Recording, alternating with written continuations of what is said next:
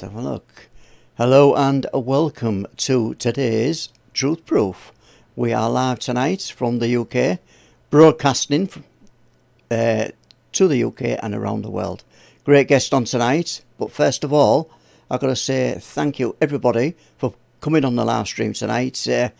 We know you've been enjoying them of late, and we've got a great guest on, as I say. I've just got to welcome a few people into the chat. I've got Al, who's in the chat. Welcome, Al. Skyflower, by the way, is doing the moderating tonight. Welcome to the show, Sky, and thanks for all your help. I have, let's have a look. We've got Tony D. We have Kevin White, Nigel Logan, Mally Dodgson. Welcome, Mally. And Karen Taylor, Steph J, Lisa Odd. And I'm just scrolling through. Apologise if I miss anybody out. Stargazer Eternal 1 is in the chat. We have, so look, I think I picked, oh, Kim King is in tonight, and the Revenants. Welcome, the Revenants. Good supporter of the show. And Bob's in, saying hello. And let's have a look. Ian Linford, Ralph Winter. Great. Great to see you all in. Yeah, so as I say, welcome to the show. And just a little bit of housekeeping there. Hope you've all been well. And it looks like I can run with tonight's intro. And let's just hope this week it actually works. See you the other side.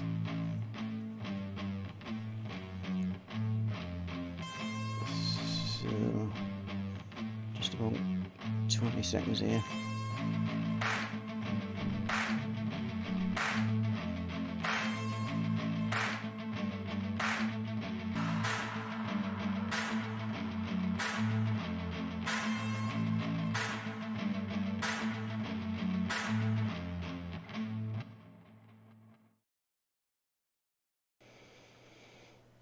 So, as I say, hope you've all had a good week. Now, for the main part of the show, we'll bring on Paul and his guest. Welcome, Paul. Thank you very much, Les. Another week, and it soon rolls round, and I'm really looking forward to tonight. I need to say straight away, though, that Ken has got a lot of time constraints to this coming week and in his life, so we're only going to get an hour with Ken, so it'll be me and Les afterwards. But we're talking to Ken Gerhard. And yeah, what a fabulous guest. Cryptozoologist, author, researcher of strange creatures worldwide. Ken's often called upon to participate in documentaries and give advice regarding cryptid sightings, such as Bigfoot, Mothman, flying humanoids, and the incredible werewolf phenomena. I'm only scratching the surface. He's also written 6 books. So Ken, welcome to Truth Proof. Thank you so much, Paul. It's absolutely an honor to be here with you. So I appreciate you having me on. I'm sure that there'll be a lot of people within the chat who've seen you on documentaries and seen you giving your advice and your opinion and visiting various locations. But first of all, Ken, just give us a little background on Ken Gerhard. How did this begin? Is it something that stems back from childhood, or are we going in later years? Yeah, well, obviously I get asked that a lot. Cryptozoology is not a very big field, and it's kind of an unusual, untraditional pursuit. What I tell people is that it's just been a lifelong passion and interest of mine.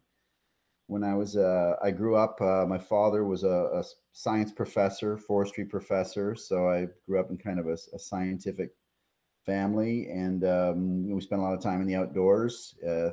Growing up in Minnesota and then Texas. My mother was a travel agent and was very adventurous. I loved animals and creatures when I was a kid. My first pet was a caiman, which is a small alligator. I used to collect snakes and salamanders and all kinds of creepy crawlies out in the woods. So I loved animals, and I also loved monster movies. I grew up, of course, with Godzilla, King Kong, the creature from the Black Lagoon, and all that stuff. So when I first saw a TV show about Bigfoot, I was about 8 or 9 years old. It was just like a light went off because it combined and embodied all of the things that I loved. Here was this real life monster potentially stalking the woods of North America, as well as, you know, presumably an animal, some kind of unknown animal or creature out in the woods. So I just, something I studied, immersed myself in for my whole life. My mother was a huge influence. She took me all over the world as a travel agent. She got great discounts. So we camped along the Amazon River and Machu Picchu, Stonehenge, Australia, Africa, Asia, and wherever I went as a kid, I was always interested in the local legends of creatures, whether it was the bunyip or the Tatzelworm or whatever. And then when I was at 15 years old, my mother arranged for my father and I to vacation at Loch Ness. And my father did quite a bit of fishing. I guess he wasn't as interested in the Nessie as I was, but I spent a lot of time. I had an 8mm movie camera and I was camped out by the lake and interviewing the locals and things. So that was kind of my first attempt at field research. So where I've been very blessed, I never planned to make this a lifelong career, but I started writing books, you know, a number of years ago, and got on some TV shows, and yeah, here I am. Here you are, and I've heard you described as the Indiana Jones of cryptid research and cryptid hunting, and it's interesting because you've got a vast knowledge. I've listened to podcasts and I've listened to you on TV. And it's great you've put the field work in. But just before, I'd like to talk about Bigfoot for a little bit first. But just before you do, I noted that the science-based background and your parents, what do they think, or what did they think as you started reaching out into this field? Well, it's funny you mentioned Indiana Jones. I think my mother actually fancied me to be an archaeologist because she'd take me to a lot of places where there were ancient ruins, be it in Mexico, or I visited all the pyramids in Mexico and Central America. She took me to the ruins of Carthage and Tunisia and all these, you know, so she was very much interested in the archaeology. So I guess she kind of thought that's what I might do. But my mother passed when I was younger. As I said, she was a huge influence. She used to talk about the Yeti and the Mothman and all these fabulous creatures. My father's still alive, and I'm actually going to see him here in a little while, and he's very proud of me. You know, he's retired now, obviously. He's 85 years old, but he was a high school math teacher towards the end of his career, and he told me that on the first day of school, he used to fire up some of my TV shows and things for the students and let them just kind of watch. This is my son chasing Bigfoot. So that's pretty cool. You know, everybody you want your parents to be proud of you. And obviously some people view me as a professional weirdo. So that's pretty cool that my father is so supportive. Yeah. Brilliant. Yeah. So Bigfoot, what is Bigfoot? Is he a fur covered hominid, or is he something else, or is he hyper elusive and he's actually residing in the forests and deep dark places all around the world? What's your opinion? Or is he all of them things? Well, first and foremost, Bigfoot is the rock star of cryptozoology, as I call him. You know, it seems to be the most popular cryptid for, I think, understandable reasons, because it seems to look very much like us. At least people describe the way it moves and things. I've been investigating Bigfoot or Sasquatch, as I said, since I was 8 or 9 years old. I've been doing field research for decades. I've worked with pretty much all of the leading investigators in North America. I've done field research from Alaska to British Columbia, the Pacific Northwest, Florida, Texas, Louisiana, down into Central America. In fact, Paul, there are sightings of Bigfoot, like creatures in Mexico and Central America as well. And in my decades of research, I've never seen one. I'm convinced I've heard them vocalize a few times on a few occasions, and I found other evidence, footprints and things like that. I think that Bigfoot, in my opinion, Bigfoot is an undiscovered relict hominin. That is a human ancestor, maybe not our direct ancestor, but kind of a side branch, a cousin, if you will. And I think the most likely theory these days is that it is perhaps descended from something known as Paranthropus boisei, which was an African hominin that lived about 1 million years ago in East and South Africa. And it looked just like Bigfoot, just like what people describe. I've interviewed hundreds of eyewitnesses, and they're pretty consistent. And it looked like a little Bigfoot. And so I guess one possibility is that it somehow survived and traveled from Africa, or migrated from Africa throughout Asia, radiated into North America across the land bridge, and maybe other parts of the world too. And that it got bigger during the Ice Age. You know, during the Pleistocene, there were many species that got massive in size because of the cold temperatures, something called Bergmann's rule. So you had the big woolly mammoths and giant bears and beavers and things. So perhaps a gigantic evolved descended form of some type of Paranthropus or robust Australopithecine. I think that's the most probable thing.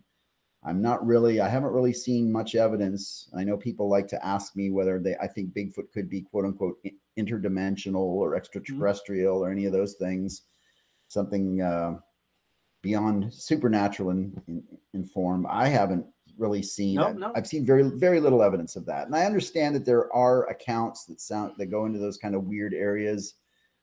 People often talk about Native American perspectives about spirituality and stuff.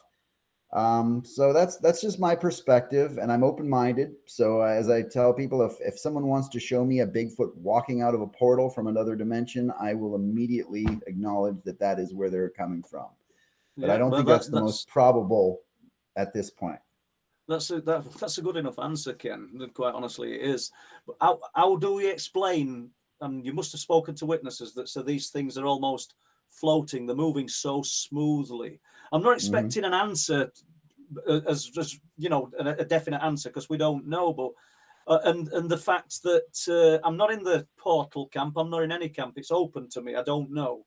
But what about the light form phenomena that people see in the forests with the sightings of these creatures? Yeah, no, that's, you know, as I said, there are some strange accounts with orbs, and people talk about Bigfoot's cloaking, vanishing, mind speak, telepathy, some of those types of things.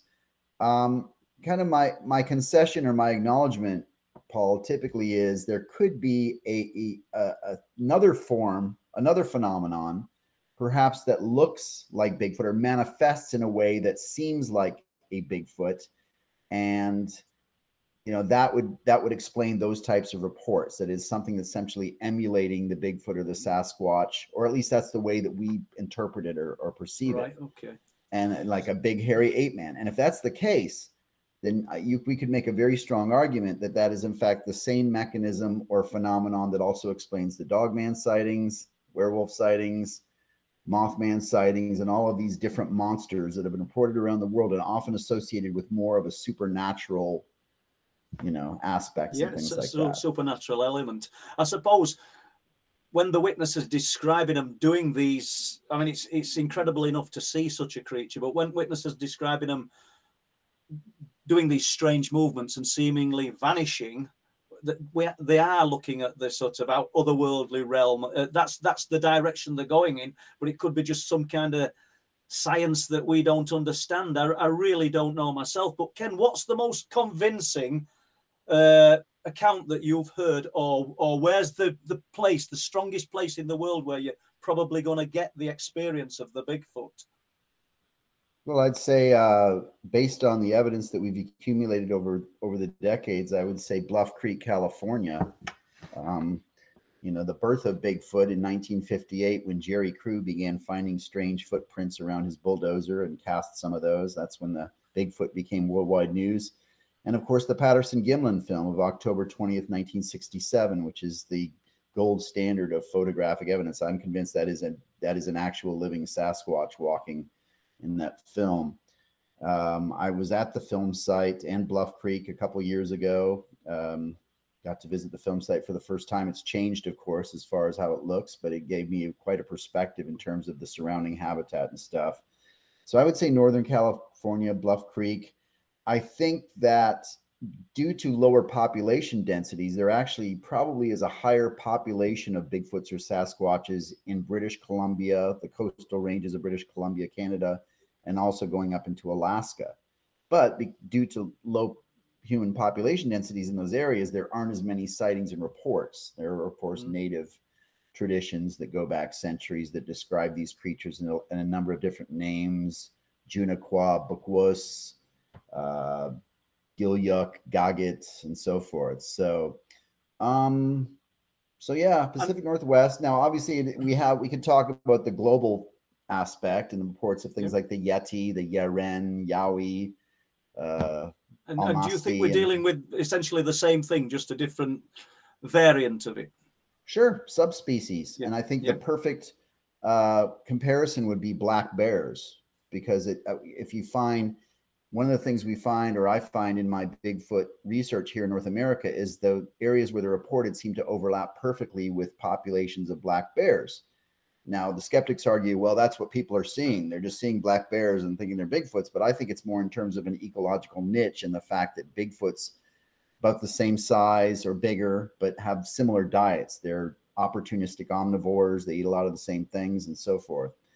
Good food supplies, good resources. But black bears are obviously can also be found in Asia, in parts of India. There's something like 8 subspecies of black bears around the world. So I think we could be dealing with a similar phenomenon where we have basically subspecies or generalized populations, because they've been isolated from each other. Just as you would expect in any population of animals, you have different types of physical and behavioral adaptations that occur that create these slight variations. So still the same species, but perhaps just some slight differences there. And during the course of your research, are there sort of good ones and bad ones? Have you heard about fatalities, human fatalities, or people that have suggested that they've been attacked? Well, not very much, and I think this is just my opinion, perspective. And in fact, on the cover to my Bigfoot book, The Essential Guide to Bigfoot, I clearly show, and I had the artist kind of construct it so that the Bigfoot in the picture was as afraid of the human as the human was of the Bigfoot. I really think they are afraid of us. Well, let me put this another way. I think that they've adapted behavioral things. There are behavioral adaptations, avoidance behaviors that they recognize that we are their greatest threat to extinction. And so that they don't want to be around us very often. And in fact, if you look at the Patterson-Gimlin film, there's a clear demonstration of that. 2 guys ride up on horseback.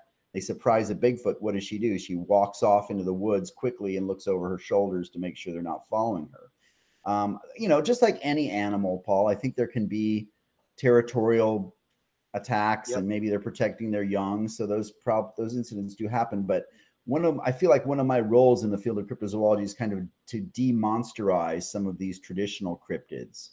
Now, we can certainly talk about other cryptids that might be considered monsters, like werewolves and Mothman and so forth. But Bigfoot I put in a different category.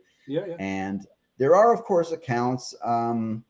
There's a town in Alaska that I investigated called Port Chatham, where there was, in 1949 and in the early 50s, this town was allegedly evacuated because... Is this the fishing town? Yeah, the fishing village in Alaska. The fishing village, That's an example of people that bodies had turned up, and people thought that this Bigfoot was responsible. There's, of course, the famous Bauman account that President Teddy Roosevelt wrote about in Wilderness Hunter, about this trapper in Idaho that got killed by what sounds like a Bigfoot. So there, you get those accounts here and there, but I don't think they're out to get us, Paul. And I think that's, well, there again, Ken, I suppose if somebody encountered one of these things and shot at it, then what you're going to do? The natural thing to do would probably to fight back. So there's bound to be fatalities. It doesn't mean that they're all naturally aggressive. I agree. So, and you said that primarily you think these things are omnivorous. They're not just carnivores as such. Well, I suppose the teeth dictate that when people describe the teeth, don't they? So the diet's varied. Yeah, I mean, there's the evidence of that is in terms of the eyewitness accounts. I mean, there are accounts of them eating grasses, berries, fish. Obviously, mollusks, I think, are a major food source. I think the clam beaches of British Columbia and some of those parts are probably, beneficial. So yeah, they're opportunistic. They probably eat a lot of different things. It's interesting you bring up the teeth because, and granted, a lot of people don't get typically a good, view of the teeth for whatever reason. The sightings are at night, they're fleeting, the mouth is not open. But people that have seen the teeth claim that they're kind of big and square for the most part, and that they have kind of reduced canine teeth compared to the other great apes, including us, which is interesting. And Paranthropus, again, was the same way. It was essentially had evolved as primarily something that ate a lot of heavy grasses and things that were chewy. And so it had these big square teeth. Although paleoanthropologists now feel that maybe that Paranthropus also did eat some meat and lived in forested areas. So there may have been a progression where it became more of a meat-eating species, if that's what we're dealing with. Okay, thanks, Ken. That's brilliant. And just want to break into people in chat. If you've got any questions for Ken, can you put them in block capitals, please? And Sky will get them through to Les. And can we move away from Bigfoot? Because I realise we've only got 60 minutes with you today, Ken. And we talk about other cryptids, Dogman, werewolf. And is Dogman and werewolf, in your opinion, are they the same thing? I mean, yeah, I would say so. And, it's interesting. I'm obviously, I try to follow a zoological blueprint in terms of my research. In fact, I work with a zoo here in San Antonio. But in the world of zoological classification, there are lumpers and splitters. Lumpers are people that will say a black bear is a black bear. And then splitters are people that say, well, there's 8 subspecies. You got the Himalayan black bear, whatever. So it's funny, in the world of zoology, traditional zoology, Paul, I feel like I'm more of a splitter. I like talking about different subspecies and variations. Yeah. But in terms of the cryptid world, I tend to be more of a lumper. And that's because, we're dealing with highly improbable concepts that these legendary creatures actually do exist. So if they do exist, it's even less likely that there are different variations and types.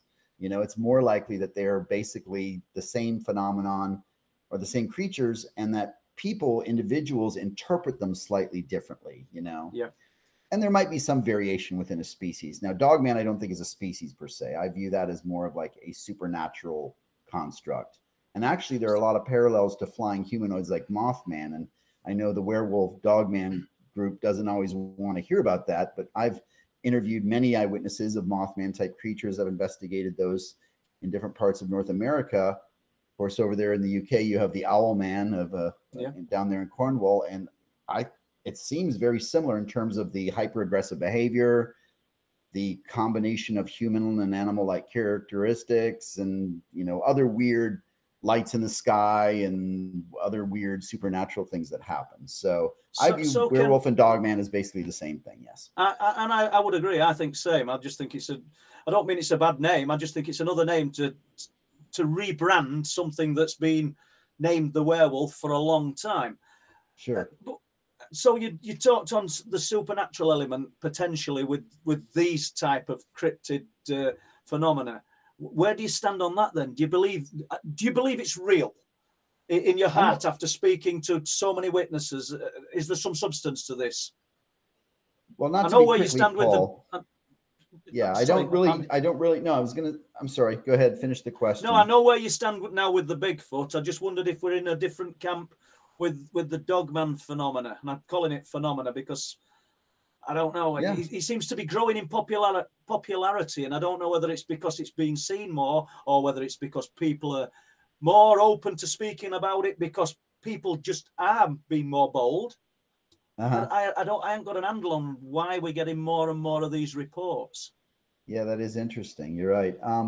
Well, not to be prickly, but I tend to stay away from the word belief because that implies more of a spiritual, religious, or a desire for something to be real just because, it would be cool. But again, if I'm going to be scientific about it, I have to look at the data, the evidence. Now, I think there is sufficient data and evidence that there are phenomenon in our world that we just do not understand and grasp. And it includes some of these phenomena that are labeled as ghosts, UAP'S or UFOs. I'm very open-minded. I've seen a UFO. I've seen doors slam in supposedly haunted locations and heard things like that, weird sounds. And surely, if there are these supernatural, metaphysical, however you want to characterize them, really beyond our comprehension and beyond our current understanding, then yes, I think that is the category that we would have to put it, the werewolves and Mothman, and perhaps some of those weird Bigfoot encounters we were talking about earlier, and other strange cryptids and creatures that have been reported around the world. Well, brilliant, thank you. I may jump back to this werewolf phenomenon in a moment, but just before I forget, you've just noted you've seen a UFO. Tell us about it, Ken, please. Yes. Well, it's kind of ironic because I was actually doing a Bigfoot investigation at the time, and I don't personally connect those two things. Yeah, I don't. I guess there are people that could make an argument for that. But I was at a location called Charles Mill Lake, which is in Mansfield, Ohio, in south central Ohio. And there have been sightings of Bigfoot type creatures, around Charles Mill Lake dating back years. So I went out there at night for a nighttime stakeout with another investigator. And we were just kind of sitting out there and listening and trying to be observant. And suddenly this black, and I should point out that earlier in the evening, of course, there were a number of airplanes that had passed over the lake, and you hear the engine sound, you recognize the little flashing lights in the wings. That's an airplane. This thing was completely silent. It was a black triangle.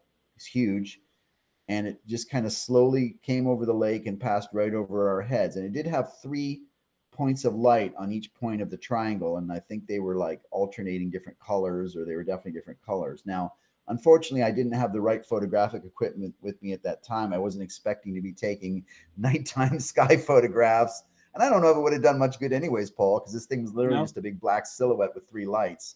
But it was totally quiet, didn't make any noise. It seemed to be pretty huge. It's hard to tell how high up it was, but it was, And so that was my UFO sighting at a lake where there were Bigfoot reports. And again, I guess someone could make that argument that there is a connection there. To me, that's not enough. I think, people that tend to go out, Paul, like us, into the woods at night and bump around, where we're going to see all kinds of weird things out there. And I think that's true. You may be looking for a werewolf, and there just happens to be a UFO or a ghost or whatever. And I just think that's a byproduct of just going out at night and kind of doing a surveillance, in a spooky location. Is there anywhere in the world that you've not been that you'd like to go, like to spend some time researching? Oh, several, but right before the pandemic hit, I was talking to some people down in Australia about doing a Tasmanian expedition to search for the thylacine, or the so-called Tasmanian tiger, Tasmanian wolf, Thylacynus cynocephalus.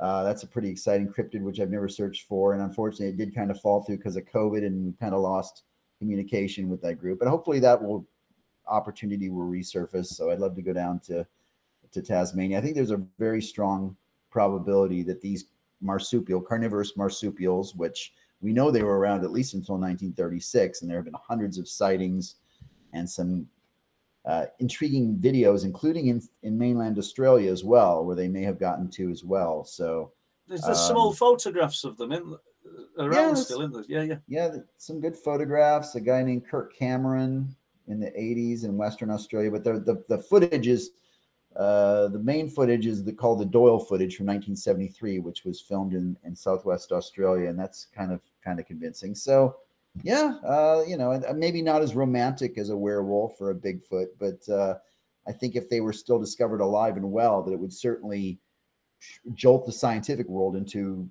looking at things like Bigfoot and lake monsters in a different way. So then, how do we get mainstream science on board with what you're looking into, what I'm interested in and looking into here in the UK?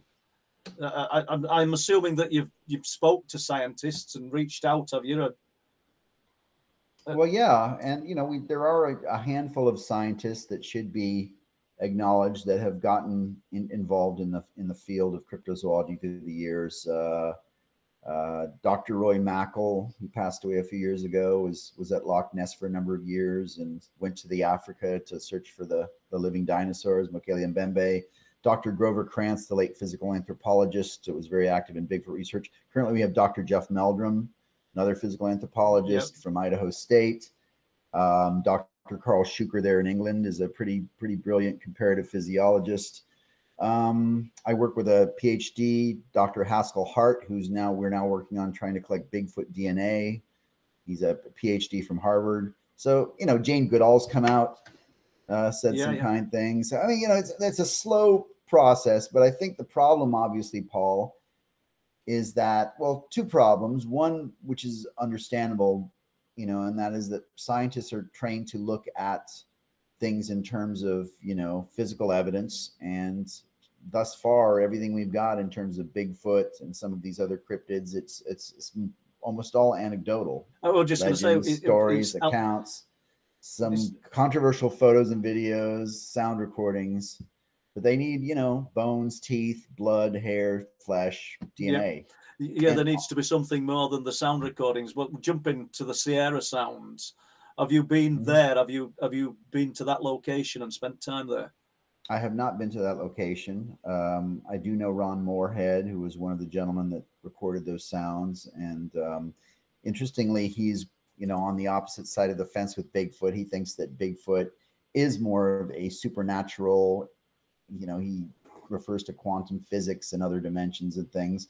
And Ron and I actually get along quite well. Last year we did an event together and we hung out on a patio all night and we agreed to disagree, which do you know, you're saying things that I was going to actually say, Ken, there, because I mean, we can all agree to disagree, can't we? Yeah, we don't have to fall out about it, do we? You know, and I love viewpoint and stand that you've got on the subject. You touched on phantom hounds. Now, here in the UK, along the eastern North Yorkshire coast, where I'm based, we've got lots of folklore out of the phantom hounds with huge glowing eyes. Do you get stories like that in the United States? And how much truth do you place in the stories of folklore? Interestingly, not as many stories. At least I don't. Now, I think I live in San Antonio, Texas, which is, at least in terms of the U.S., is a very old city with a lot of history dating back to Spanish colonization in the early 1700s. I know that doesn't seem like much to you folks over there in Europe, but there's a lot of history around these old Spanish missions on the south side of town. And I did have a gentleman contact me one time that swears that he saw what sounds like a phantom dog lurking in that area. He said it was not black, but it was actually white and very shaggy. And this is when he was a kid. He was riding his bike through that area, through a neighborhood, and he said that he saw this strange looking shaggy white dog, very ferocious looking. I don't remember him saying if the eyes glowed or not. I'll have to remember that. But he did say it began to like sort of shake and tremble as he came up on it. And before his very eyes, this thing started to grow, and it grew from the size of a normal dog into this giant menacing thing. And then it just kind of dissipated and vanished. So that was kind of a cool, I guess, white dog. Would you guys have that variation over there? But well, you know, there's a fishing village about 4 miles from here where I'm sat now, Flamborough, and I've got a born and bred Flamborough man walking home, and it's a pretty remote kind of place. There's only one road into Flamborough and one road out, and he claims whilst walking back to his home late one evening, I'm assuming he's had a drink. Let's hope he weren't too drunk and he's imagining it. But he saw the shadow of a huge dog at the side of him, but he couldn't see the dog. And I don't know what we're looking at. Is that the essence of the phantom hound? Is that what people have been seeing? I don't know. I mean, once again, Ken, you hit the nail on the head earlier. We're only dealing with anecdotal evidence. But when you've got enough of it, when you've got such a volume of it, I think we have to start taking it seriously that they've seen something. Yeah, I would say there's sufficient. As I said, I think there's enough evidence in terms of all of these accounts all over the world, dating back, you know, centuries of very similar kinds of archetypes, whether it's a werewolf or a winged humanoid. Now, I'm not trying to rain on anyone's parade here, Paul, but I will. This has kind of been the quote of the year for me. I had dinner last year with a neuroscientist here in the States, and he had come out to a Bigfoot conference, and he was skeptical, but he was interested. So we went out and had dinner with some other folks. And one of the things he was telling me was that after decades of research on the human brain, neuroscientists still really have no idea how it works. It's a total mystery. So, I mean, they know some of the physical things in terms of how memories are formed, where proteins are linked and different things, but, you know, isn't that interesting, Paul, that we have to acknowledge that you know, I'm not saying that this stuff is all imaginary and in our heads. Yeah, you're saying it could be creations of our mind. We have to factor that in. Are our minds capable of projecting things? And you've heard of these stories of tulpas and thought projections. Yeah. Are we capable of projecting physical constructs into our reality simply by the power of our unconscious minds? And moreover, you know, the collective power of our unconscious minds. And you bring up a great point with the werewolves or the dogman. I mean, certainly there are traditional histories and, you know, traditional legends and things around the world, but why is it that this thing has blown up to the extent it has in recent decades, to where, you know, we had a few reports here and there, and now it's like, you know, everywhere, it seems, seemingly. So and I've thought that myself, you know, on these cliff tops. I've had reports from the cliff tops of Bempton, Flabbergh, and Speeton, and it seems like the more we talk about it, the more people are seeing these things. And, you know, I'm not even just cashing in on what you've said. I have actually thought to myself, are we creating these things with our own minds? And obviously I haven't got an answer to that, but well, haven't you told me yourself, you were gracious enough to spend some time with me recently on the phone, and you said that a number of the eyewitnesses that you interviewed said that the werewolves they were seeing looked just like these characters out of Harry Potter movies. These, you know, exactly, werewolves from the cinema. So I mean, one guy we spoke to, Ken, and our listeners will have heard me talk about this, and he saw it running along the cliff tops after it stood up on two legs. And he said, have you ever seen the werewolf from Harry Potter? Well, Bob Brown were with me, and I know you've been on Bob Brown's radio show. Yeah. And so Bob heard the story, he had it retold, and yeah, it's a strange one. Are we creating these things? And it doesn't mean that make them any less real. It's the power of what's happening in here that we potentially don't understand. They seem to have a physical presence, because I'm sorry to interrupt, Paul, but you know, there are accounts of them scratching cars and damaging things and banging on walls. So they do have, so you're right, they do have a physical presence or ability when whatever these things are. So if you're okay, Ken, we've got 20 minutes left with you. We'd like to ask if you'll answer a few questions. If we'll go to Les and see if he's got any. Sounds good. Yes. Yeah. Thanks, guys. Thanks, Paul. Yes. Great support in the chat tonight. And talking of support, we've got to thank Lee Roscoe for sending in a super chat of 20 UK pounds. And he's saying, let's get some answers tonight. So, yeah, we've got the right guy on, Lee. Ken, you know, has done tons of research, as you know, by reading his bio and by what is described tonight. So I'll get on with some questions. I have a question from Chris M. What's Ken's favourite cryptid subject? I don't know if it means subject, story. Subject matter, perhaps. I don't know. Yeah, subject matter. What's Ken's favourite cryptid subject / story or whatever? Yeah, I actually get that question a lot, obviously, because I investigate so many different types of cryptids.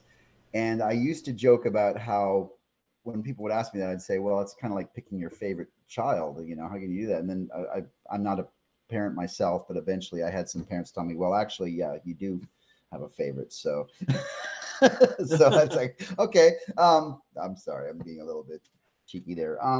I would say that they're all cool to me for various reasons, but Thunderbirds or big birds, which I've investigated and written books about, and I've interviewed dozens and dozens of witnesses, doesn't get a lot of press compared to Bigfoot and Loch Ness and werewolves, but there are many people that I've interviewed that swear that they've seen these monstrous birds with wingspans 14 to 20 feet across flying around North America, typically dark plumage, solid dark color with a hooked beak, like a raptor or an acipterid, very consistent. And then you also have these Native American traditions of quote unquote Thunderbirds, which are very widespread. A number of different tribal names: Wakanyan, Huhuk, Pinese, Pomala, Tlanawa. So it's like, you know, there is a lot of anecdotal evidence, Paul. Again, no physical evidence that these things exist, but how magnificent would it be to see a monstrous bird with a 15 or 20 foot wingspan flying overhead? That would be pretty cool. Pretty frightening as well, I think. Yeah, go on, Les. A bit. Yeah, great answer. Colin Falcon is asking, Colin Falcon is asking, what's I don't know how long this subject could go on when I ask this question, but what's Ken's opinion on the phenomena at Skinwalker Ranch? Oh, well, unfortunately, I haven't had the opportunity to go to Skinwalker Ranch. I did have an opportunity a few years ago. Unfortunately, it didn't happen. Admittedly, I don't really watch the show, although I met some of the gentlemen investigators from that show recently. I was at an event called Alien Con here in the US. I've heard about Skin Ranch, obviously, like everyone, for decades, or at least going back to when George Knapp and others began investigating it, maybe in the 90s. What I do know is that I have colleagues that have investigated that area, and it seems like the phenomenon is not restricted to just the boundaries of the ranch. People have camped out in other adjacent areas and encountered the UFOs or UAP'S, the strange dog-like creatures, other magnetic anomalies. So yeah, there certainly seem to be spooky spots or triangle areas, or however we want to characterize them, around the world, where we have kind of increased activity of different types of things happening at the same time, whether they're, the intelligent light phenomenon that Paul talks about, or spirit activity, ghosts, hauntings, cryptids. I don't know why that is, but I certainly think that could be a reason. And of course, that area in Utah has a kind of a reputation in terms of the endemic tribes, like the Ute Indians that live there, viewed that region evidently as kind of a spooky no-go zone when they were around. So that belief goes back a long time. But so sure, there's something going on there. I don't know. I'm not going to butt in long because it's questions for Ken, but it goes back a long time, and we've got this belief from these tribes. Now, surely that's because of the strangeness that was happening. Do you know what I mean? Even though they've not written about it and documented it, and all of it's oral, it's there, and we're finding that here in the UK, and I think it's all over the world. But let me stop. More questions, Les. Sorry. Yeah, Lee Roscoe is asking, what's Ken's take on UFOs using volcanoes? Oh, okay. Well, that's interesting. Well, I'm fascinated by the UFO phenomenon, but I'm not really much of an investigator in that field, although I have many colleagues and friends that are. When I was up in Alaska filming a show called Missing in Alaska that some of your viewers might be familiar with, we did investigate Mount Hayes, which I think was formerly a volcano, and there's been these long stories and rumors of alien bases underneath that mountain. So beyond that one, I'm not sure I'm familiar with a lot of volcanoes that have that kind of backstory, or that, that rumor going on. So, I'm afraid I don't have much to offer in terms of that. The thing about the potential of ultra-terrestrial intelligences coming to our planet, the reality is that the speculation is infinite in terms of if these things really are visiting us, where they are, what they're doing, what they're capable of. I mean, it's like, so expansive, right? Because it's really, it's way above, isn't it? Unlimited possibilities. So sure, why wouldn't they put a base under a volcano? Although the lava might be a problem. I think it might be, yeah. It's like, if it's too active. So Les, have we any more questions? Yeah. Thanks for that, Ken. Lorraine Groves. Now, I know you touched on this one before, but I don't know if you want to add anything to it, Ken. Out of all these creatures, which one fascinates you the most, Ken? Yeah, well, the Thunderbirds. But I think the Bigfoot and other related hominins around the world is pretty fascinating too, because I'm not saying they're human, and I'm not in that camp, but they're closer to us. If they exist, they're closer to us as a physical species than anything else on the planet, than any of the other great apes, even chimps, which share like 98% of our DNA. So, I mean, there's no indication that they use tools or fire or anything like that to have any technology or culture. But certainly they move upright like us in a kind of a bipedal fashion. They seem to have, Yeah, they're very elusive, and they seem to have an I think it would be very telling. A discovery of Bigfoot or something like that would be very monumental in terms of, you know, our history, you know, and where we came from in terms of, I mean, we know we're starting to understand a lot more about our evolution as humans, as Homo sapiens. But this would be you know, imagine another species coexisting with us on our planet. And I should point out that there were, you know, up to 4 or 5 different species of Homo coexisting on our planet until 30, 40,000 years ago. We had Homo erectus, Neanderthalensis, Denisovans, Luzonensis, and so forth. So, so yeah, I think that would be pretty telling in terms of, I mean, imagine what we could glean from having another fairly close human relative, you know, that we could study. Knowing the way we are as a species, Ken, it wouldn't last long, would it? We'd either hunt it or exploit it. I mean, we're not exactly renowned for being kind to other animals and other things on the planet, are we? Les, another question, please. Yeah, I'm just going to sneak a little question in from my good self, Ken. And and I'm just trying to pick up on what you said earlier about the scientific community getting involved, and you're looking for tangible evidence, DNA, and strands of hair, scat footprints, and all that. But am I not right in saying that people have already put forward their DNA samples, Ken, and hair samples? And if they have, where have they got with us? Well, we don't have any DNA samples that have been associated with Bigfoot or any other cryptid that I'm familiar with that are actually conclusive. So there is a controversial DNA study that went on here in 2012, I think, is when the paper was released, and it's summarily been kind of discredited as kind of sloppy science. Brian Sykes, formerly of Oxford, of course, did study. He studied dozens of samples that people sent him of alleged Bigfoot and Yeti, and none of them really panned out in terms of being something, you know, completely unknown. The problem is not the technology so much, because with eDNA now we can filter out biological material or DNA from water, soil, air. The problem is in terms of having it sequenced properly, which to my understanding, just to have a DNA strand sequenced to where we could fit it within the grade 8 family, it would be a few $1,000s. And that way it still wouldn't be conclusive, but we could say, okay, we have this DNA and we're gen blasting it and we're getting human, chimp, gorilla, human, orangutan, human. That's interesting. But in terms of sequencing a novel strand of DNA to where we can definitively say that we have a novel relic hominin on our planet, now you're talking about 6 figures, at least $100,000. I was just going to say, we haven't got the funding, have we? And it's just a funding, resourcing problem for researchers like myself and Paul. How are we going to raise that kind of money? And you only get one shot. So you might have what you're convinced it's Bigfoot DNA, but you spend $6,000 or, you know, $100,000 and oh no, it's not. It's not. It's like, now I'm broke. So yeah, so hopefully we'll get there and we'll get some funding. But I think that's the secret there, Les, is we just need better funding and support.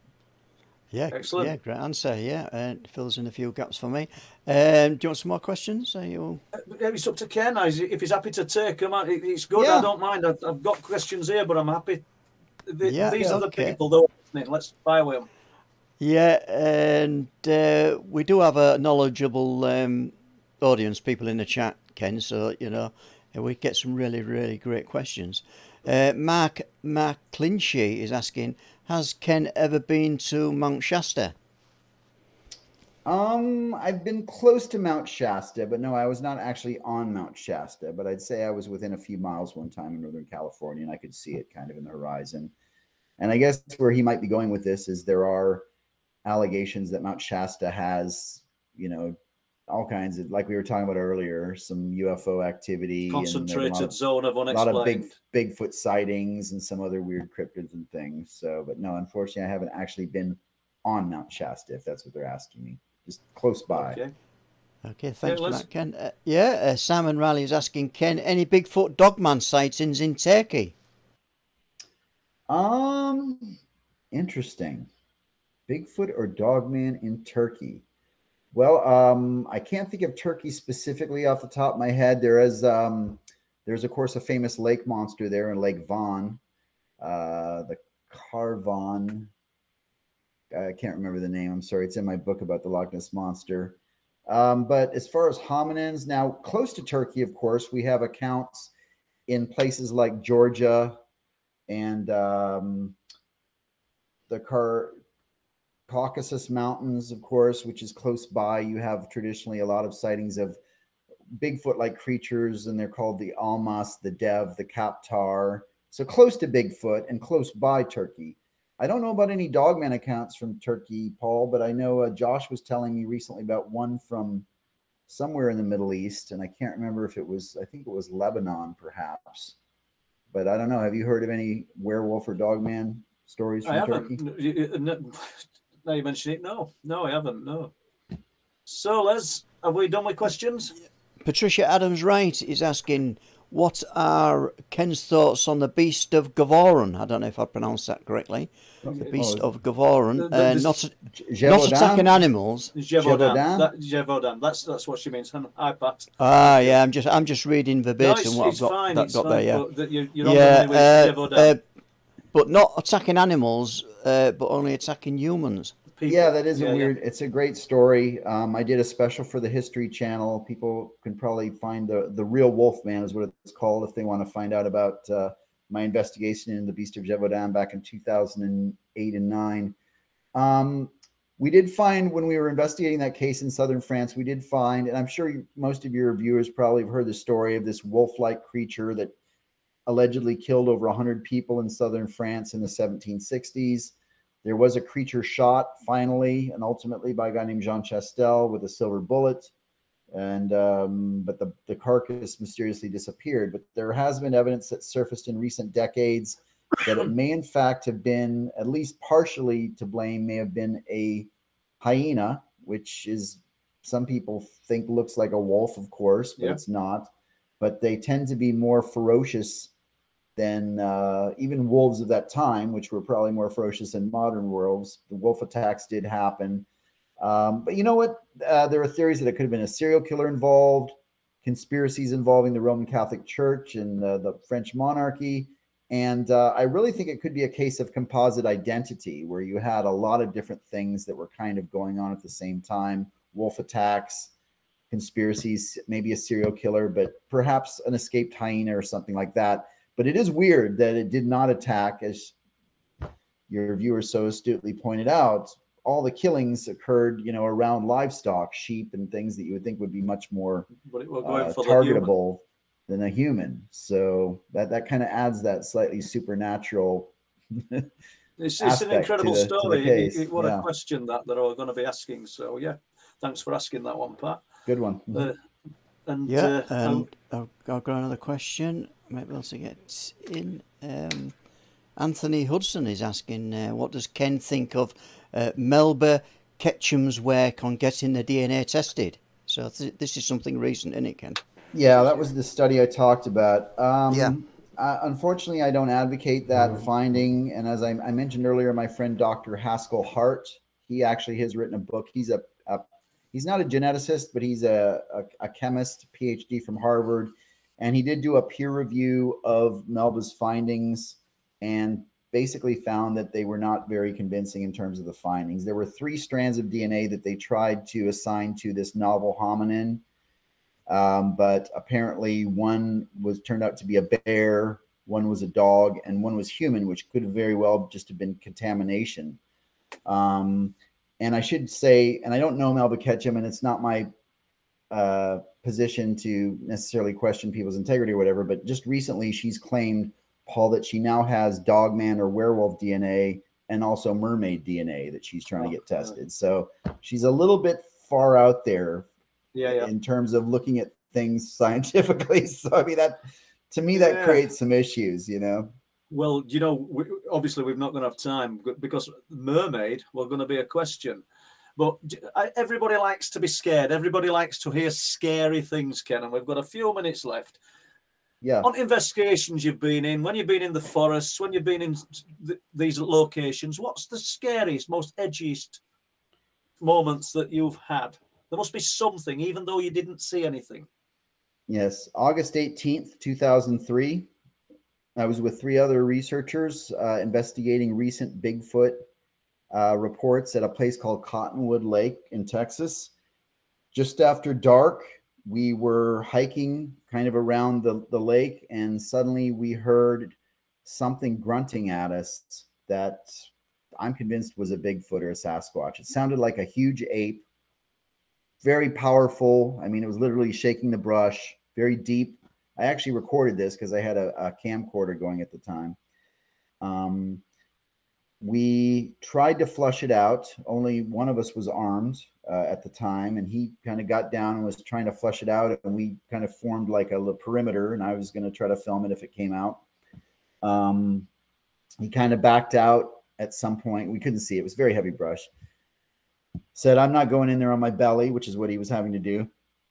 So we camped out there, and we did hear this thing throughout the course of the night kind of doing a moaning sound. It had moved to across the lake, and it was kind of howling and moaning at us. Very eerie. And then the following morning, we did finally make our way through this thick brush. Where we had heard this thing was a little beach on the lake, and we found very deep human-like footprints and a number of turtle shells that were pretty good size, like that big, had been torn in half. And they were like pistachio shells that something had, there was no meat or any flesh, just the remnants of the shells ripped right down the middle. And I can't think of any animal or human capable of doing that. And so all of that to me was very convincing. I've also heard of Bigfoot walking bipedal. One time I was in a deer stand at a place called Monster Central in Louisiana, because there have been a lot of Bigfoot sightings at Monster Central. I was in this rusty old deer stand for hours with a video camcorder just kind of sitting there. And I heard something very loud walking bipedally through the woods next to me. I couldn't see it because of the foliage, but it was thunderous. And was it one of those cold water down back of your neck moments? Real fear? Oh, yeah. Yeah, I mean, it was pretty nerve-wracking. I mean, when you're in the moment, and granted, Paul, I consider myself, pretty crazy in terms of my obsession with finding these things. There have been times when I've run at what people claimed was a Bigfoot in the woods, and I ran directly at it, and I thought, well, God, this is my job. I got to do this, right? Even if I'm pummeled to death. But yes, when you're in that moment and you're hearing something that you can't explain, well, surely anyone would be kind of nervous, and the little hair is standing up, because it's like it's happening right now. Yep. So I mean, that's kind of where you're at when that stuff happens. So Ken, we're just about up on hour now. So your books, where can people find information about you? Do you have a website? Thanks again for having me on, Paul. I appreciate it. Yes, my website is kengerhard.com. I'm also on social media. People can find me on Facebook, Instagram, Twitter. I have a YouTube channel. And if people are interested in my books, go to Amazon.com. You can find me there on my author page. I also sell a few of my books on eBay, signed copies, and they do that international shipping with eBay where it's included in the price. So if you have any viewers over there overseas that would like a signed copy, go onto eBay and try to find me on there, and we can maybe facilitate a signed copy. So for somebody that's not read any of Ken Gerhard's books, what would the starting book be? What would you recommend? I think if people are interested in a diverse range of subjects, I would recommend one called A Menagerie of Mysterious Beasts. Yeah.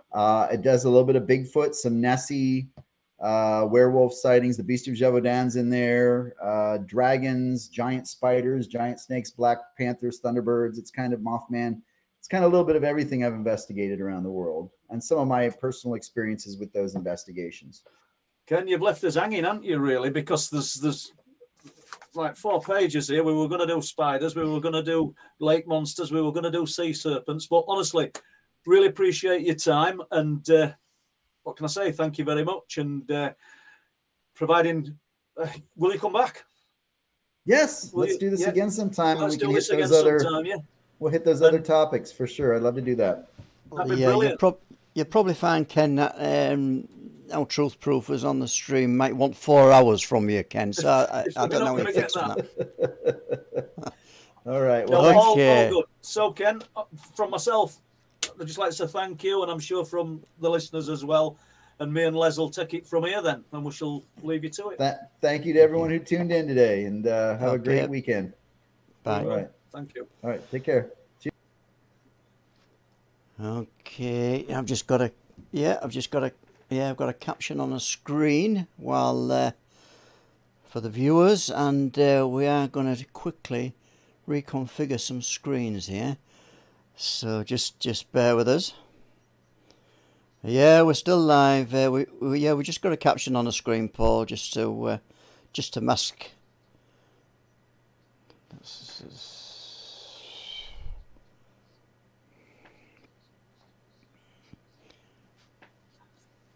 Excuse me. Yes. Any more questions, guys? And we're.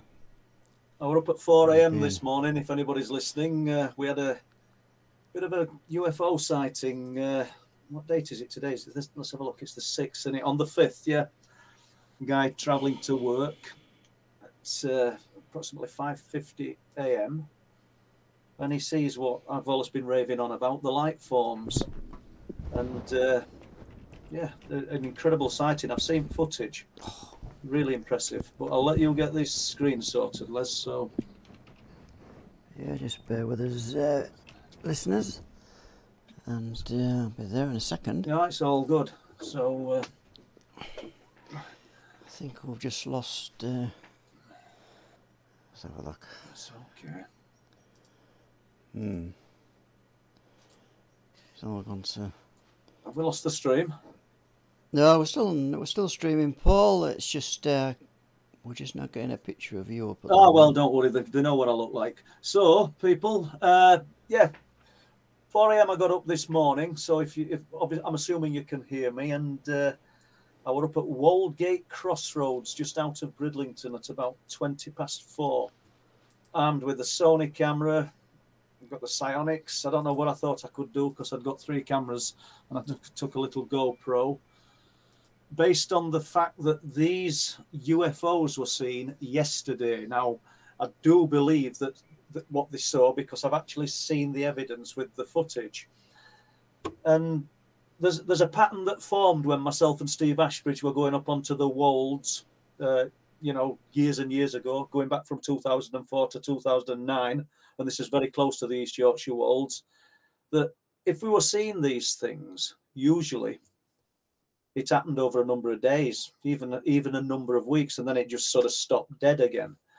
And it was a fantastic sight to see the Wolds UFOs, as I'd called them. And when I saw that footage yesterday, this guy's travelling to work, as I've said. I'm not saying he's going to be listening to this. I don't think he's got any interest in the subject. A friend of mine, Gray Cooper, got the footage and allowed me to see it. And it's basically the driving to work from Bridlington through to Driffield, and there's 2 orange spheres in the sky, and these are intense. They look incredible, to be honest. The one that he's got on film, and they're doing what we all do. They're spending a few minutes going, well, what's that? What could that be? And then they disappeared. They didn't fly away. They just disappeared, switched off. Then I think he said there was another one, and that did the same. And then there was a row of them higher up in the sky. And that's when he decided to get his phone out and film them. They'd gone by then, and another one appeared. And as they're traveling, this thing, I'm not saying it's pacing them in car, but you can see car passing all trees and fencing and everything.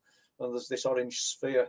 And as they come out of the fencing, you get a good view of it. And then it just literally, it doesn't shrink. It just goes into distance like something from Star Trek.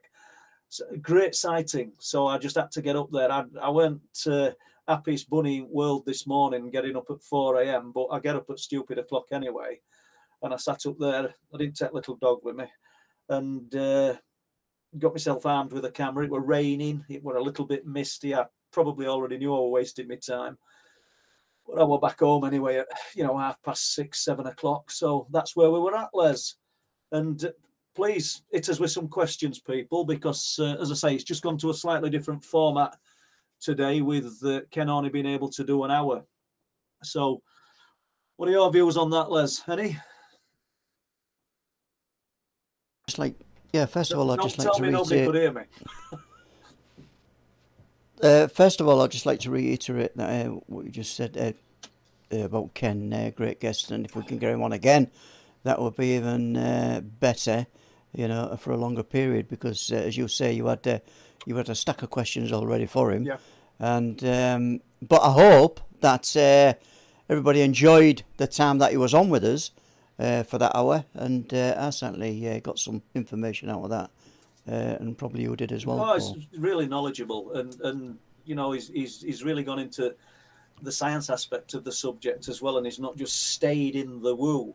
And I like the fact that, like you said, Ron Moorhead, the guy responsible for recording the Sierra sounds, thinks there's more of a paranormal aspect to the Bigfoot than Ken does, but they can get on. You know, it's good that the camps aren't divided. Not everybody might agree with each other, but the camps are not divided. So earlier in the week, jumping from that, Les, I were on cliff tops with Bob Brown.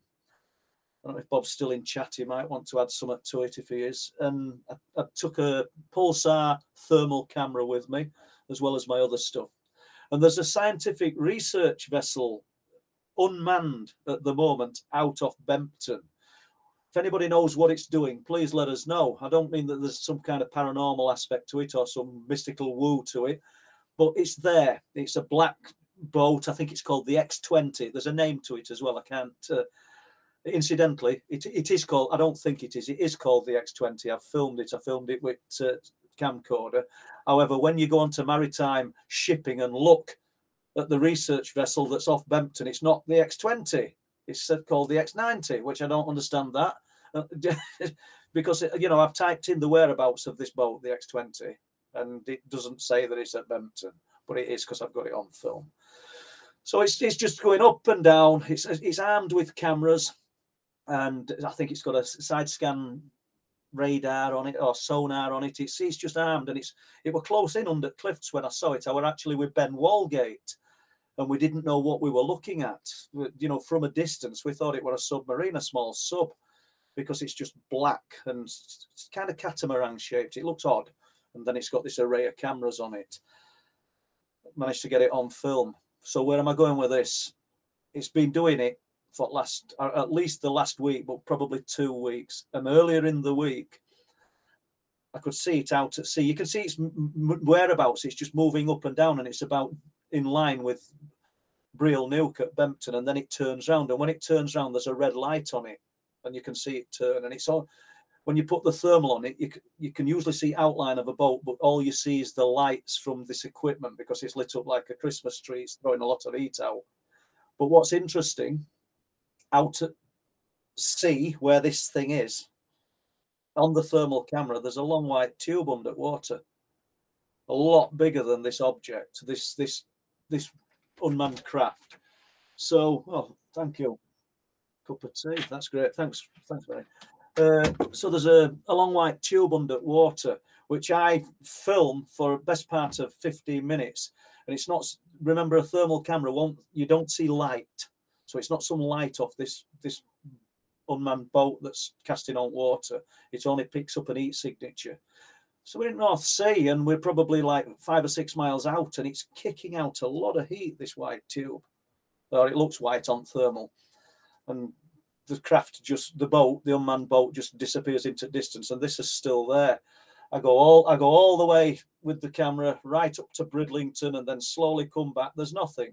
I've not found any heat anomalies under sea ever until that night. It could be something to do with research vessel. There might be a little sub under there doing something as well. I don't know, but I found that bit a bit fascinating, and yet I have got it on film.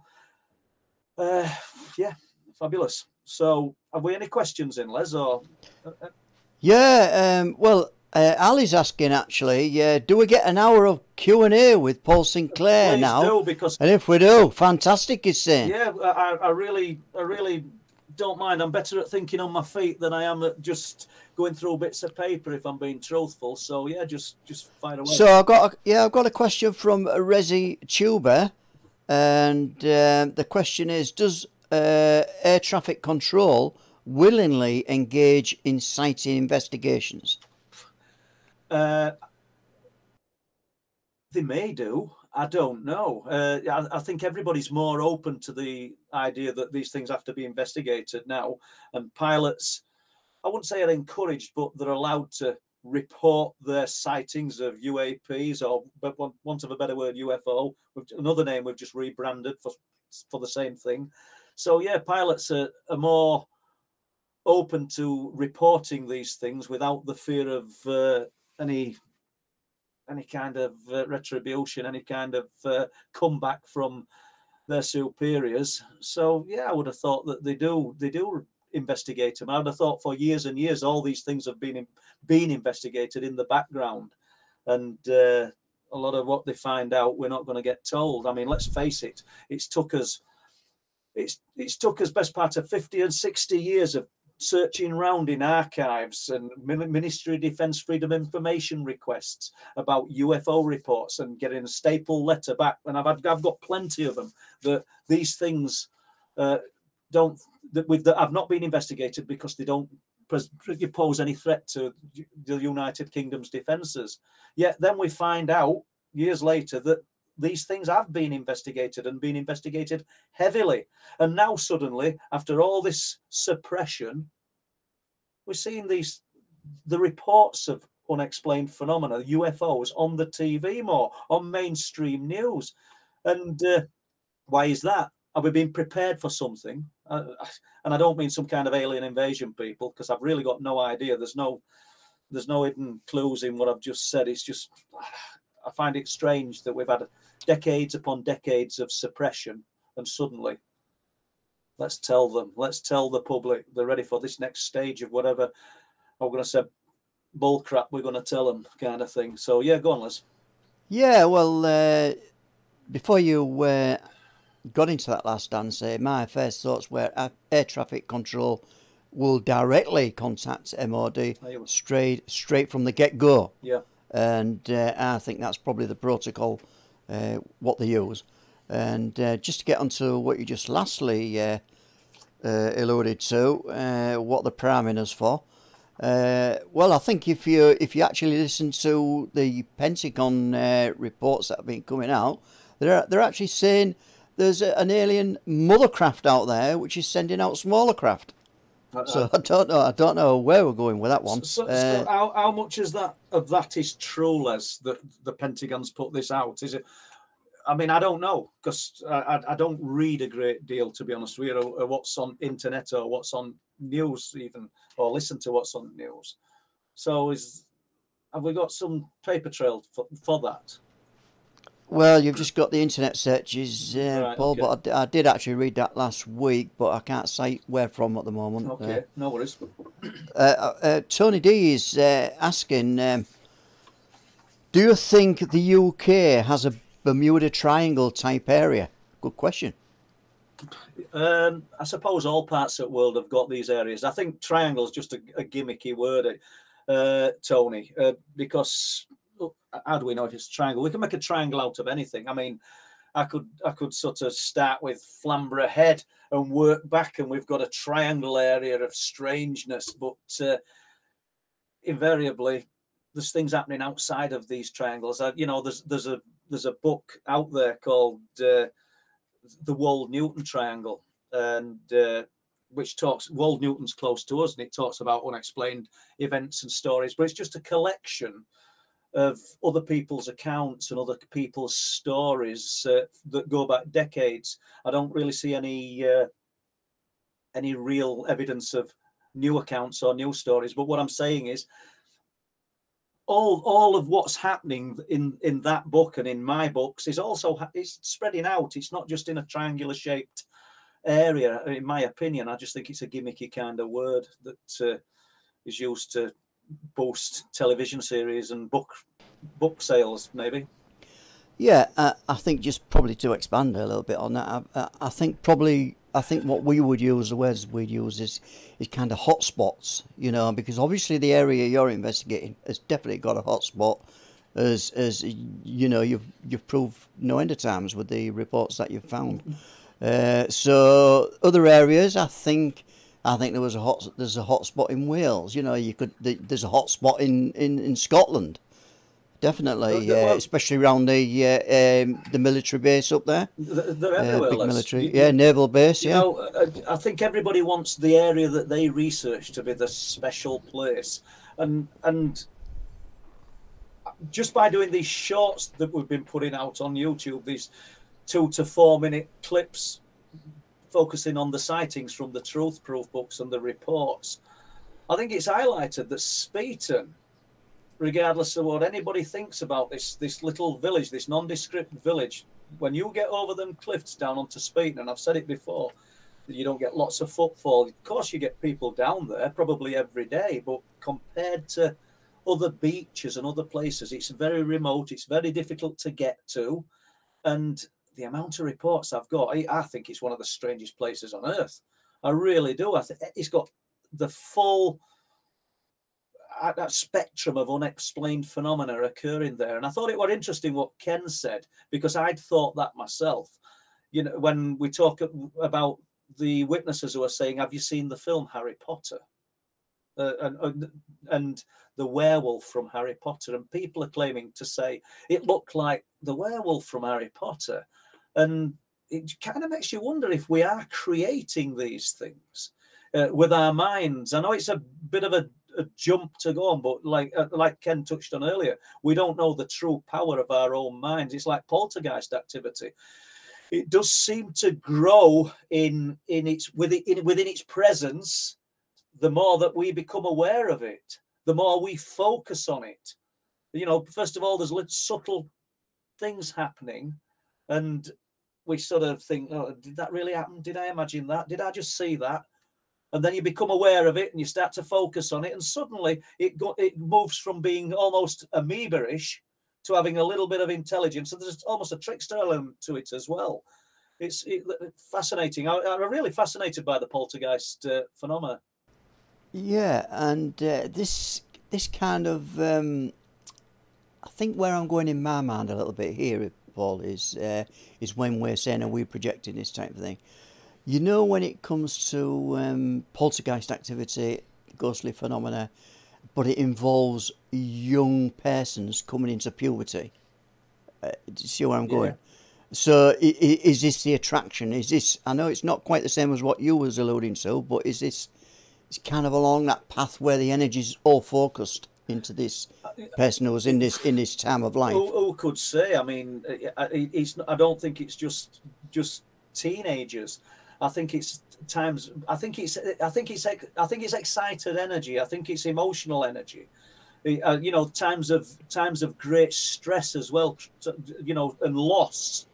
You know, I have a little story here that Mary, my wife, she's got to be interested a little bit in this, because I don't leave the subject rarely, do I? Although when I go in later, I'll not be talking about Unexplained to her, but I'll probably be on phone to somebody or writing something while she's watching TV. But years and years ago, when her mum passed away, and she'll not mind me saying this, I remember us going. They lived in the mining town in Edlington, and we went into the house, and her dad were in, and her dad said, "She's here. She's still here." And we kind of said, "What do you mean?" I mean, first of all, the things that had happened to me in my life, I knew about, but I'd never shared with parents, and not a lot with Mary, really, until it started happening when we moved to Bridlington. So I want to get that bit out of the way first. It weren't some kind of, oh, we're all talking about the woo. He said, I've just been sat here, he says, and they had a coal fire, and, you know, the steel poker, he said, it's just jumped up on earth. Said, okay, fair enough. Didn't think a lot to it. And then Mary said, I'm going to my dad's and I'm going to move my mum's clothes. There were a lot of clothes in front room. It were a terraced house, and you literally walked in front door into the front room, and then you went in and there's like a kitchen come living room. So she's in front room, and her brother was still living at house, her elder brother. She said, and I'm folding clothes and putting them in bags because we're going to take them to a charity shop and things. She says, and I heard this noise, this humming noise, this. She says, this tone. She says, and I'm looking round, bearing in mind her dad said that he's hearing strange things, and this is not the same day. She says, no, I focus on cabinet up at top, and you know, I don't know whether people have still got them in their house, but they were pretty popular years ago. You'd have a glass a cabinet with some drawers underneath, and you'd put your darts trophies in if you played darts and snooker, and they had one of these cabinets. She says, and on top of the cabinet, I can see some red air horns that you'd have for a push bike, you know, with the gas canister, but there's no canister attached. She says, and I've sort of walked towards this noise, and I reach up, I pick it up, and I've got it in my hand. And I can feel it vibrating, and I can hear it humming, making this noise. These are just the plastic horns, no gas canister attached. She says, and I just walked into the room where my dad was and said, listen to this. She says, and it just stopped. Now, did she imagine it? I don't think she did. Mary's not got loads and loads of stories of the unexplained, but that's one that stuck in my mind, that, you know, there had been a lot of emotional energy within the house, you know, from her brothers, from her herself. You know, she'd lost her mum, and her dad's kind of grieving. And do we tap into the other side? Do we? Is it in these times of great stress, or elation? You know, good times. Do we actually tap into this other realm? You know, and there'll be people far more experienced than me that are able to give us their views on it. And I don't know. Just a little story, people, and not sure if I've told anyone that before, but there you go. Yeah, so so I've just got perhaps an update for people on the stream. Is something I asked you a day or two ago, and in one of the streams you reported you was getting a series of pebbles thrown across the room. Yeah. 2 o'clock, daft times in the morning, while you was in bed asleep, and which woke you up. So is there any update on that, Paul? It stopped, Les, and they weren't just in early hours, although we did hear them in early hours. There's a lot of laminate in our home, so obviously all that drops on it, you'll hear it. And I'll tell you this, first you'd hear them, singular ones that just sound like a light switch going off. Yeah. And or a kettle switch flicking up, but then you'd hear and it'd skim along the floor. And we didn't really, I don't want to say capitalise on it, we didn't do much at first. I just said to Mary, I said, did you hear that? She said, yeah, I did hear something. And that were how it were. And then there were one in the hallway adjacent to where we watch TV, and it were literally outside. And when outside the door, and when I sort of opened the door, there's this little black stone on the floor. That alerted us to them, and I started collecting them. And I'm not sure how many I got, and they're only small. They're only small, and remind me next week, Les, because I mean you're not looking at anything that looks like a diamond. They're a little black stone. I'll just offer them up and show you. But yeah, so they've stopped, it has stopped.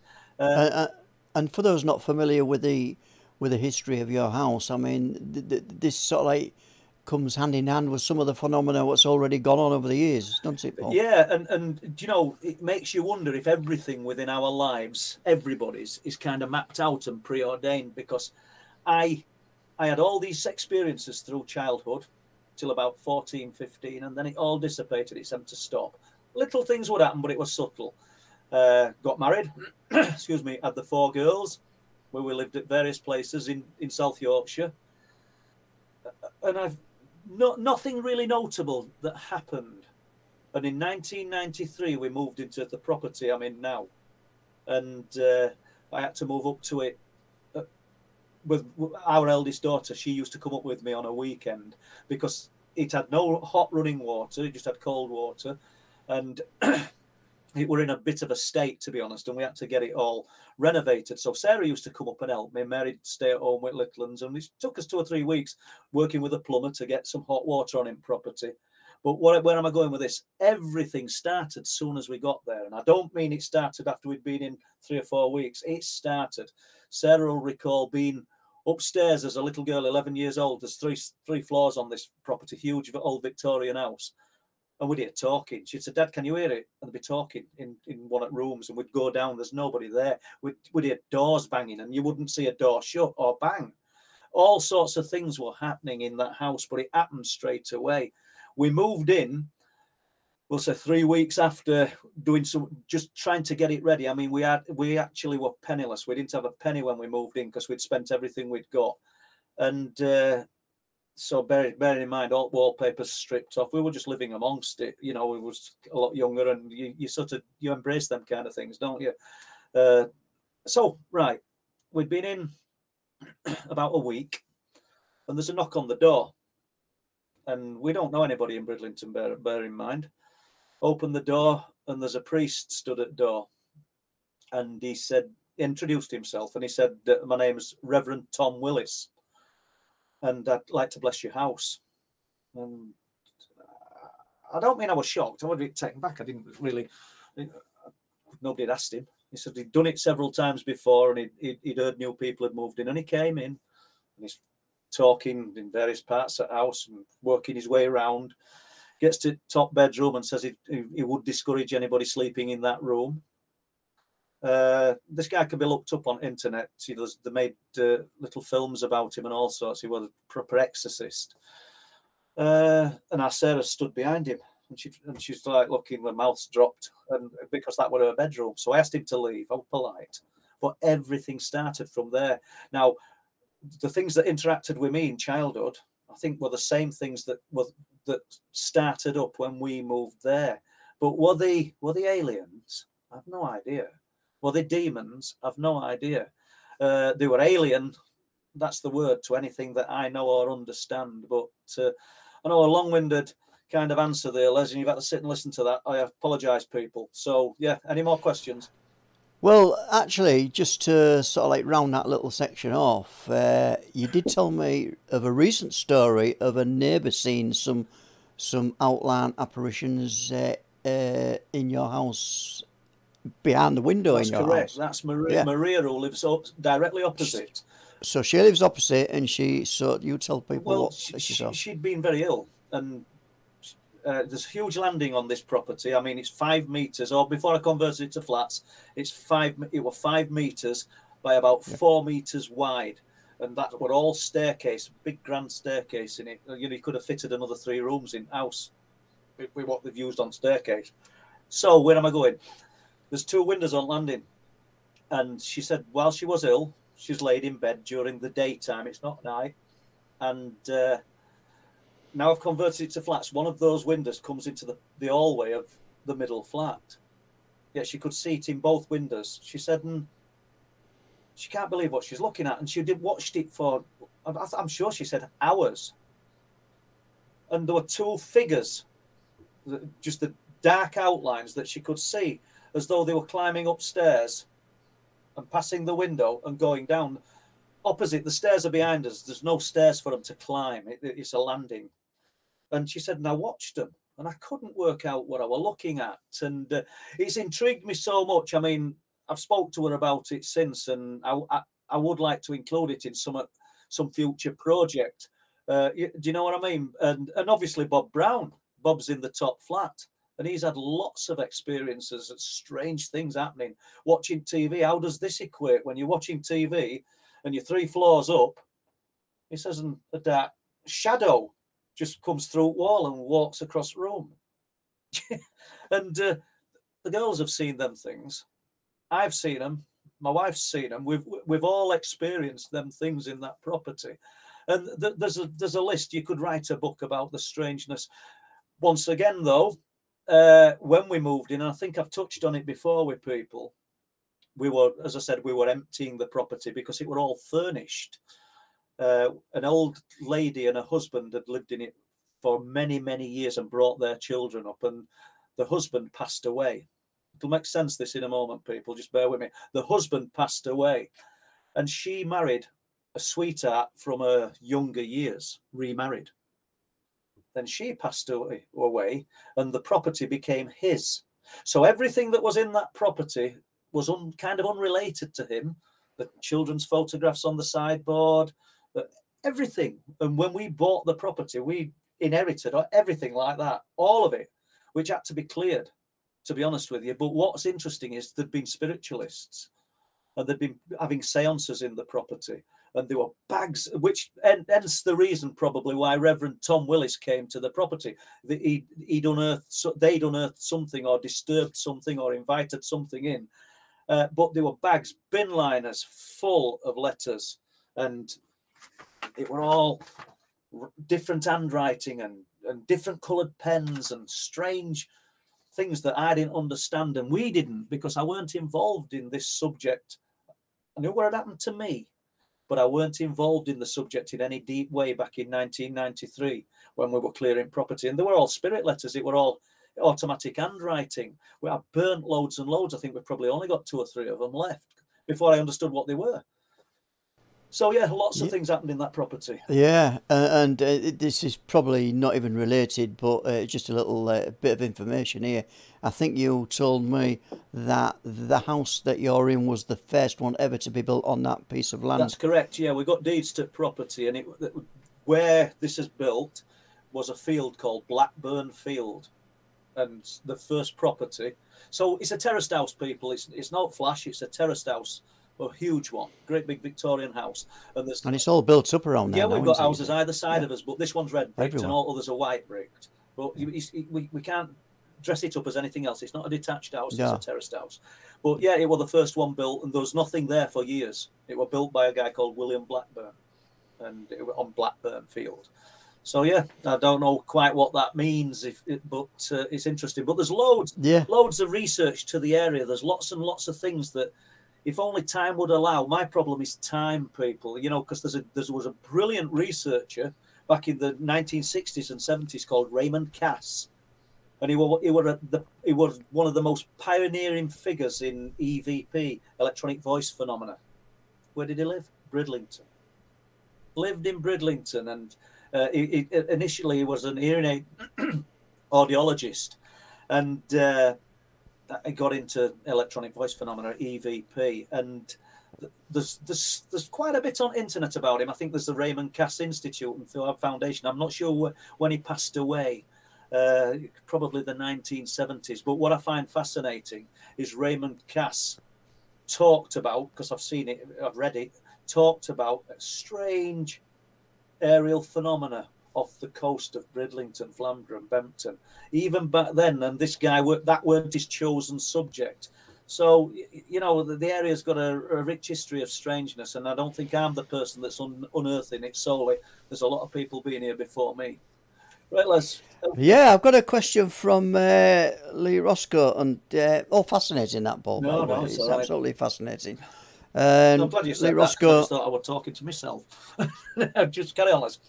Yeah, Lee Roscoe is asking, he's taking us back to the Bigfoot.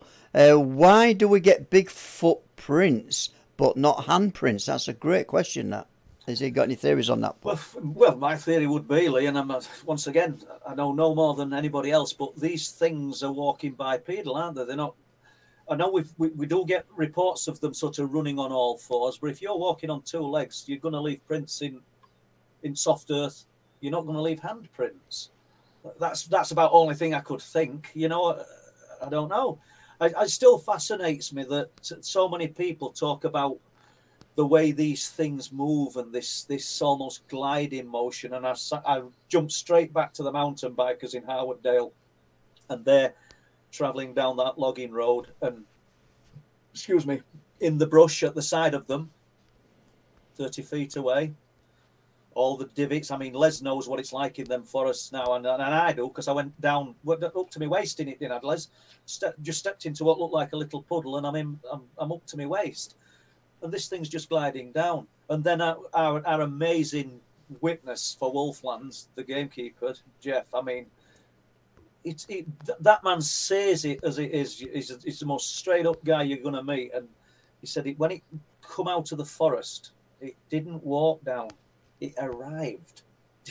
He said, I didn't see no shoulder movement, I didn't see nothing. It just arrived. That takes these things into some kind of other realm to me. I know Ken wouldn't agree, and I absolutely respect the guy, but that's just where I am with it. Yeah, and that's fascinating, that just gliding through and not actually seen walking. because a lot of people on a lot of reports, and this is like kind of worldwide, but most probably predominantly in America, when they see these things, they don't hear anything. They don't hear any brush snapping underneath them or anything. So that fascinating and it almost makes you wonder, Les, because when you do hear things, are they doing it deliberate? And when you do see them, are they choosing to be seen? Do you know?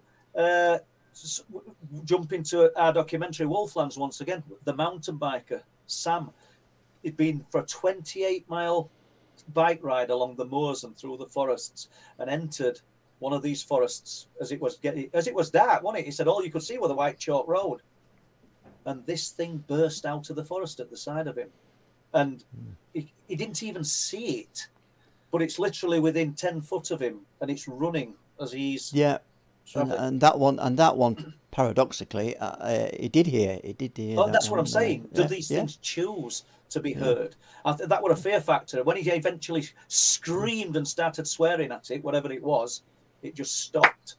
That was nothing. Interesting. And we were there actually earlier in the week.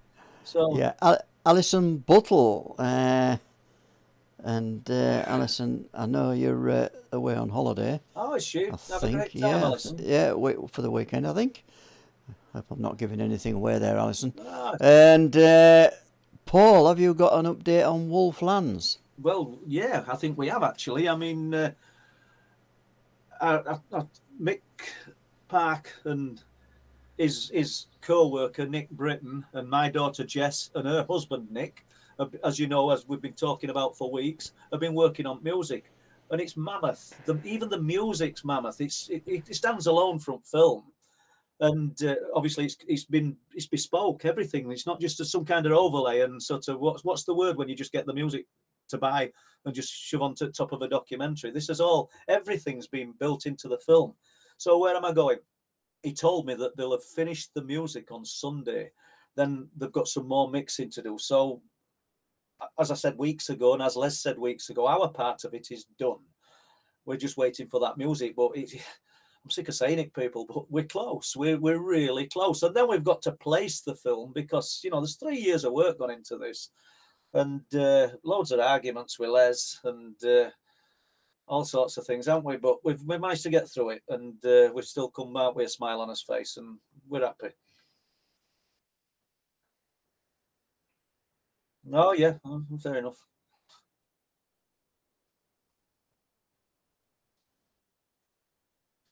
Well, we've got to do, because otherwise you would never get outdone, would you? I don't mean you. I mean either of us. You wouldn't get anything done, and I think that applies to everybody in all walks of life. When you have a disagreement and you walk, it's time to not do any work together again.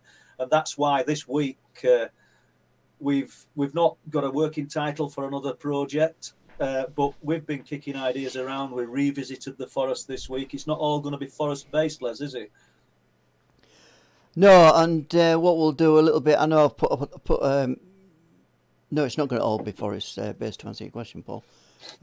We'll put a couple of stills on there today, I think, but there is a little video to describe what types of things we are looking at in a future project. Yeah. So that'll be quite interesting. And we've bought new cameras to try and up our game.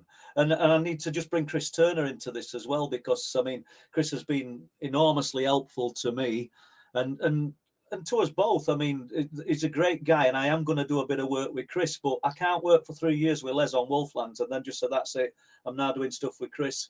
We'll be doing it in conjunction. I've got a few things that I'm going to pick up from a few years ago with Chris.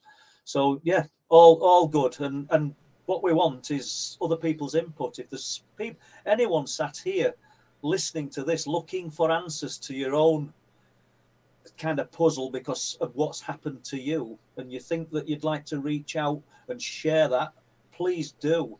And if anonymity is what you require, that's not going to be a problem. It's a given. But only by sharing these stories and sharing these encounters are we going to get other people bold enough to come forward and share their own.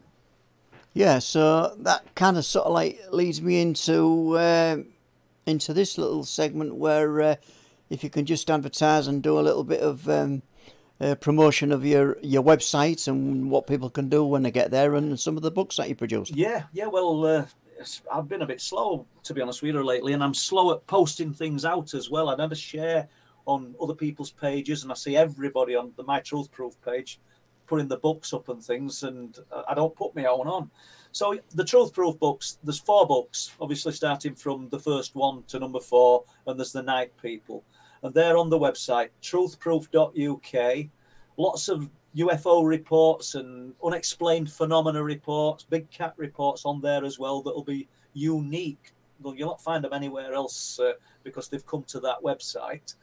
Don Lodge puts the website together. Any reports that come in, we kind of discuss whether they're worthy of going on website. And I don't say that lightly. Most of them are great reports, but sometimes you get some things which are quite obviously Chinese lanterns or just some kind of, I don't know, dust storm blown up on a camera and somebody's trying to say it's something else. So we don't bother with them. But yeah, truthproof.uk and the paperbacks, that's where you're going to find them, and on eBay. And you can get the Kindles on Amazon. And I've kind of got plans to do audio books as well. So, you know, it's time. Time is my thing. 4:30 now in the morning. I'm getting up at stupid o'clock. And I thought I'd be dead on my feet today, but I feel okay because last few mornings I've been up just after 4 o'clock. Yeah, well, that whiskey helps, doesn't it, Paul, during the day? It's water today, Les. But, is it? Yeah, right. Yeah. Okay, I've got something from David Smethurst, and welcome to the show, David, if you're still with us. Does Paul think that the thing seen at Bridlington is linked to some kind of other stroke ET, stroke crypto base, stroke home, where if you get close, you are the subjects to creatures craft portals from the same tech? Now, that is a mouthful there, David, but I tried to make my best of that one. Do you understand that one? Not fully, David, to be honest with you, but if you get close, and this could apply to anywhere in the world, if you look deep enough into these things, then it starts to look back at you. And I think I might have got wrong end of stick when you know, and Les read it and how you've wrote it, David. So I'm sorry if I have, but yeah, I think you can get too close and you can get some kind of attachment. And just jumping from that, I need to just acknowledge, thank you very much, whoever sent me that. I know who sent it. Incredible information, and I appreciate it. I'm getting all sorts of things sent to me at the moment. That's signed for that one, and I didn't even know it were coming, and that's just another bit of information. But can we get too close to this? Yeah, I think we probably can, and I think a lot of people have in the past. Hence the stories of Men in Black, hence the story. You know, let's just inadvertently, did somebody get too close? I think it was 1963 when the men in the Imperialist, 3 fishermen in the little fishing cobble off Crab Rocks, which is just under Bempton Cliffs, hauling their pots, saw this sphere of light in the water, and they looked, and it's just above their heads, and then it's flown away like baseball-sized sphere of light. Where am I going with this? When they got back to shore, 1963, no mobile phones. Nobody knew they'd seen this thing. They get back to shore, Flamborough, little fishing village. There's men waiting to speak to them, like Men in Black type, men in suits, we'll say anyway, because they didn't say it, you know, Men in Black. But they're waiting. How can that be? How does that work? Do you know who could have known? And what technology did we have back in 1963? The size of a baseball that could be silent, glowing milky white colour above their heads in daylight, and then just zip off. But I think even more interesting is the fact that people were waiting for them when they got back in their fishing vessel, the Imperialist. That's fascinating. And I have spoke. They're all elderly, but I have spoken to one of them and got the story. It's the guy. I found it fascinating because proper Yorkshire dialect. And it was Tom Quinn, one of the fishermen. You've met Tom, Les. He put me onto this guy. Tom and his brother Dave, they've got a lot of respect on the harbour in Bridlington. You know, they've been fishing for many years, and that helped me a lot to get to speak to a lot of these fishermen. It's not like what you know, it's who you know kind of thing. And I knew about this story, and I asked him if he knew these men. He says, yeah. He says he comes onto harbour in his mobility scooter still, and he sits and just talks to lads and things. And he put me onto him, and I asked him about it. And I was asking him how big this object was that were above their heads. And he went, 30 ball. What? He says, 30 ball. And it's a football. You know what I mean? And it's typical sort of Yorkshire dialect, and it was a 30 ball. But yeah, fascinating. And these people, a lot of these stories are just going to the grave with people, you know. There's far more spectacular things happen to people than have ever happened to me, you, and a lot of people watching this now, and they're just taking them to the grave, and it's such a shame. So, Les? Yeah, I think that's fascinating because when we was talking earlier with Ken about folklore and things like that, and how much gets passed on from folklore, so you could assume really, because a lot of these stories never come out, that there's only about 1% of what should be in the folklore we ever read about. Yeah, without a doubt, the percentage that's out there must be great, and we're only hearing a fraction. I mean, we're looking into things for Wolflands, and we're still searching for new material. And somebody contacted me about 3 or 4 months ago to tell me that there's somebody. I'm not going to say where, because I realise that I don't mean I own all the research, but if you're looking into something and somebody's been good enough to come and tell you, I'm not just going to give information away so somebody else can go and frighten these people off or whatever. But there's an old lady who lives close to these forests, very old, who's got a lot of knowledge of what people want to, if you want to call it the werewolf phenomena, that's what you would call it. And I'm still waiting. I'm still hanging on and waiting. And we've got another story, and I'm not going to go into great detail about it, but where the gamekeeper had his encounter, which you'll find out about in Wolflands, probably less than a mile away, not probably, less than a mile away, there's another abandoned farmhouse. And a guy contacted me about 2 months ago to say that he went on a school trip there back in the 1990s. Guess what? Similar experience, not just him, other school children as well, and the teacher.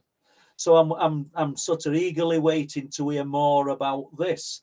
So the reports are out there. There's another house, and when I say house, when we're in these forests, you know, you might have a mile between properties. They're really remote and they're on logging roads, and there's another property where the guy who lives there still, and I've spoken to him several times, he wants me to go through and see him. And people might have heard me say this. He claims that on several occasions he stepped out of his back door during the night because he's been woken up. He says, and if you told me there was a pride of lions in the forest fighting and roaring, he says, I would believe you. We're in the middle of nowhere.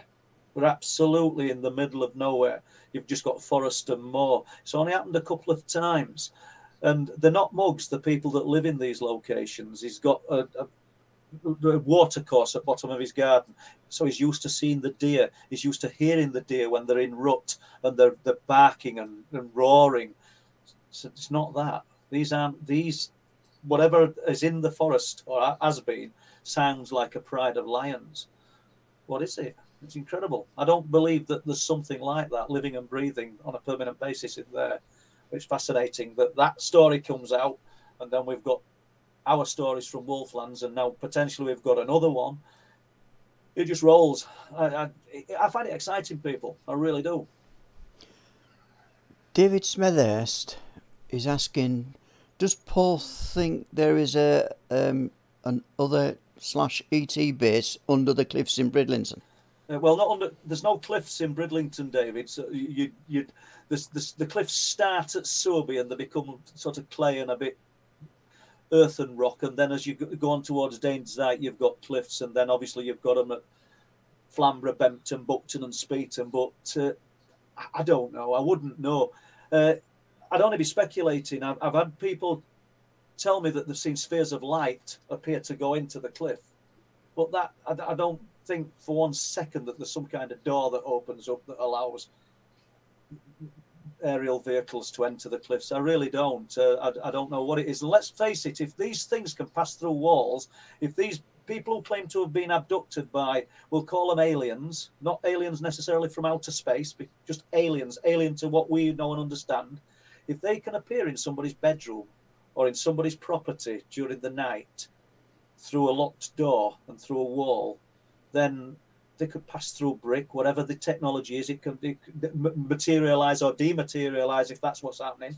But whether there's a base, I don't know. A lot of people have speculated that there's a base out in the North Sea, and a remote viewer messaged me to say that they remote viewed. But I'm talking about it, of course I am. But to talk about it in any depth with any great belief, I think I'd be wrong because I've no proof of it, and any more than I've any more proof of what I'm talking about with the creatures. But at least with the UFO sightings and the creature sightings, we've got multiple witnesses. And anyway. Yeah, and I think just to sort of like add to that, do you think there's any undersea bases? Now, I remember Bob. We've seen the lights under the sea. That's where you're going, isn't it? Yeah, well, no, and he heard a rumbling under his feet. Yeah. You felt that. You felt that under your feet as well. There's a few people that can vouch for that. So I've had loads of reports, loads and loads of rumbling, underground rumbles that have come to me, to the website and come to me. And myself and Steve Ashbridge stood on Cliff Lane probably in 2018. Stupid o'clock, midnight, I don't know, just before, just after. And the rumbling, there were 2 huge rumbles under the ground. And I used to work at the exhibition centre in Birmingham. If anybody's been into the exhibition centre, these great big sort of pre-built buildings to put kitchen exhibitions in and all sorts of things. But when they strip it out, which is what I was involved in after we'd built the exhibitions, because I worked as a joiner, they'd have big machinery removing stuff, and if they dropped it in these empty hangars, the sound, the reverberation of the sound, it was really loud, and it was almost like they were dropping concrete beams under the ground. You could hear it. Yeah, really, really loud, and Bob's heard it as well. Yeah, and I think even to add more onto that, I think Bob, and I'm sure he won't mind me saying, because he said he was in contact, was it with a clairvoyant, who said there is actually, I think it was a female, she said, yeah, there's definitely tunnels under there. Yeah, it was. Is that right? It was, and I'd probably jump into the Ken camp here. No disrespect to Kenny, but I'll just term it like that. Whilst I believe there's something to the spiritual aspect of it and the clairvoyance, I just don't. I'd need more proof, and I wouldn't, than somebody sort of saying, "Look, I've visited these places in my, some kind of out of body experience, or however this process works." I'd need more proof myself. I'd want somebody to describe the inside of a building to me that they'd never been in, and then I might have a bit of faith in something that they're telling me that I can't see and they can't see. If you've got some proof that they could actually do it, then you'd have a bit of faith in it. And that's no disrespect to this lady, but rumblings underground implying that there's some kind of cavern or something under there. Yeah, because I've heard it myself. Steve's heard it. Bob's heard it. A clairvoyant telling me that they've visited this place in the mind and there's an alien base. I don't know. Go into a room in our house and describe something for me, please, and then I'm more likely to believe you. Sounds bad, that, doesn't it? But that's where I'm at. Yeah, let's have a look then. Let me go and check on the time with about 6 or 7 minutes to go, I think. Right then, so we have a question from Richie White saying Anthony Peake would be a good guest, as he sometimes talks about the human mind bringing entities into existence. He'd be an amazing guest. What a guy to if anybody's ever listened to his podcast, I urge you to do that. And you know, thank you, Richie, for the information that you sent me. Really, really appreciate that. You know, once again, info just pouring in from all over the place. It might look organised even with these pictures at back, but it just looks like a bomb's exploded if I put camera around, which I won't do. But yeah, he'd be an excellent guest. And yeah, he would. Any new listeners to the stream or listening to us now, please just like and subscribe, will you please? We're trying to grow in numbers. Let's get this snowball building so that we can get more reports, we can put more information out, and we obviously, you know, it's not just a base where people come. I want to just build the database as regards what people are seeing and experiencing, and know that they've got a safe place to come to share the information.